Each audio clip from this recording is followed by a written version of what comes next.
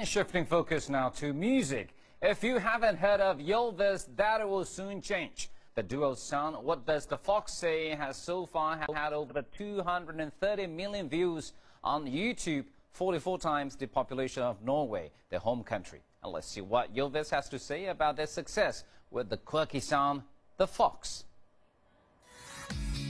Dog goes woof, cat goes meow.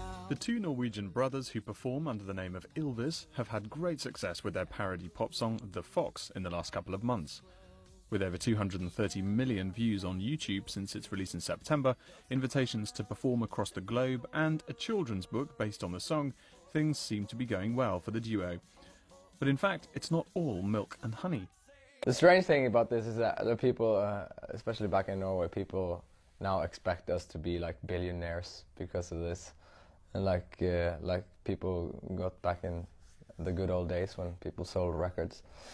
And but the fact is always that we have like meetings every week now to sort of sit down, look at the whole picture, and ensure ourselves that we don't lose money on this project. You know, that's how things are. So. We should have been living like 50 years ago. Yeah. The song, which has captured the imagination of millions, asks the basic question, what does the fox say? What does the fox say?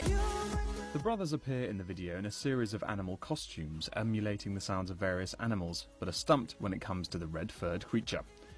Ylvis say that the book they're launching was organically developed from the theme of the song before they even made the video.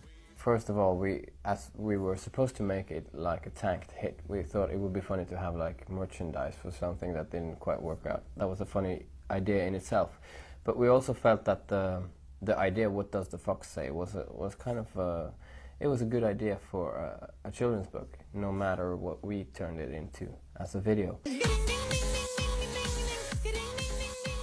The comedy duo already have their own show in Norway, and they've performed at the iHeart Music Festival in Las Vegas, but they say they're still not famous. According to the pair, no one recognises them without their costumes on. A case in point being their MTV EMA appearance in Amsterdam earlier this month.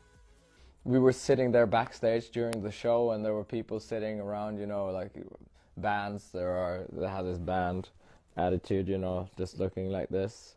And we were kind of afraid, and then we put on the fox costumes, and things just turn around, and people come over and say, "Hey, I love your song." And so we're nothing more than some costumes, actually. The book, What Does the Fox Say, will be published on the 12th of December in the UK and the US. Lee Maxwell Simpson, CCTV.